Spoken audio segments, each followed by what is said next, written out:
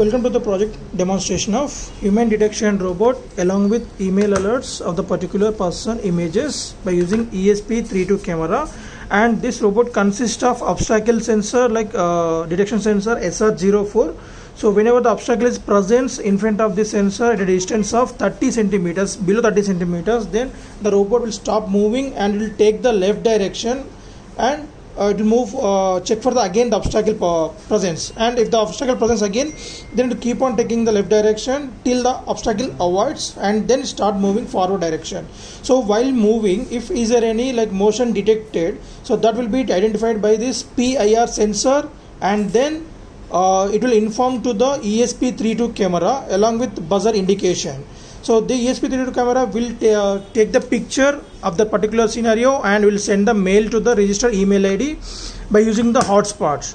So here we have interfaced the SR04 ultrasonic sensor to the Arduino Uno board at pin number 2 and 3, and continuously we are going to display the distance on the 16:2 LCD screen which is connected at A0 to A5, and L293 motor driver to control the motor direction in forward left directions. So it was connected 8, 9, 10, 11 pins, and this is the buck converter. As ESP32 camera need more power, so for that purpose we are going to use this LM2596 regulator which will take 12 volts input and provide us the 5 volts output with 2 amps of current.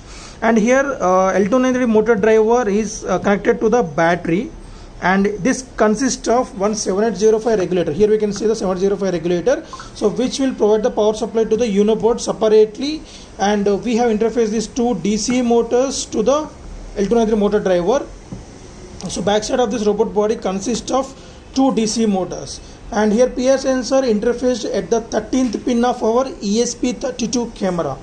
And here we are using a 12 volt 1 amp battery which is rechargeable battery. So if you want to charge a battery, just we need to connect the battery to this charging circuit. So there we connect T to the T here and B to the B. So to charge this battery,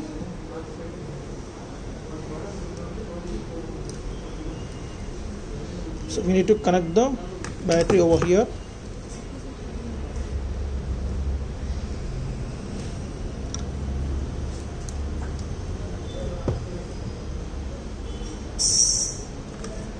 Right, and you can give the 230 volts input to this transformer. So the transformer will step down the 230 volts AC to 12 volts AC, and this charging circuit will convert the 12 volts AC to 12 volts pure DC voltage which is sufficient to charge our battery, and then it will take around of 8 to 10 hours to be fully charged. So after the time completes, you can disconnect the charger from the charging circuit and you can switch off the power supply of this charger. And here there is a main on-off switch on this robot. So for demonstration I am showing on the not on the floor. So here this is the red color switch. Under the LCD display there is a on-off switch here, so we can see this on-off switch. Okay, so place this.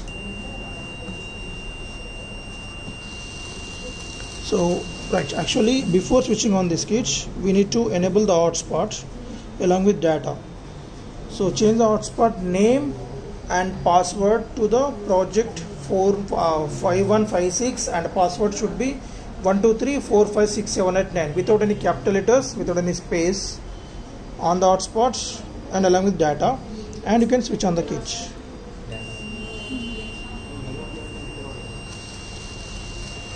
So now see robot is moving forward. If any obstacle detects, then you can observe that the robot taking direction, changing to left side. So you can see on the floor.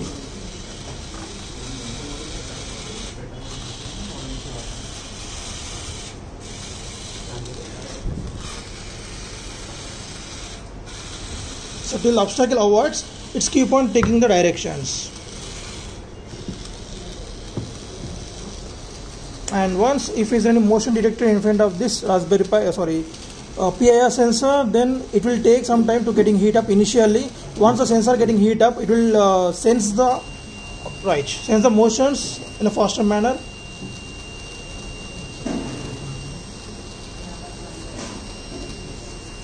So you can see one device is connected, and then go to Gmail.